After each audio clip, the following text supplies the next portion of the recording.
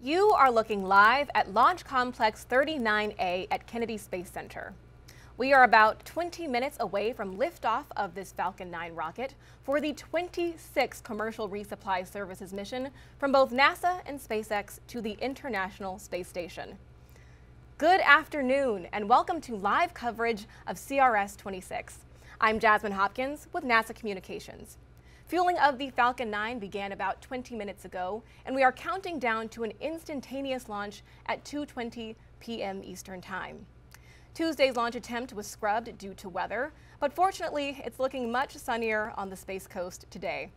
This mission will deliver more than 7,700 pounds of food, supplies, and science to the space station.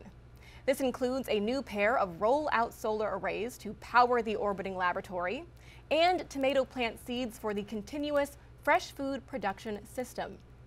These resupply missions help NASA and our partners continue research that could better our life right here on Earth and help us explore deep space.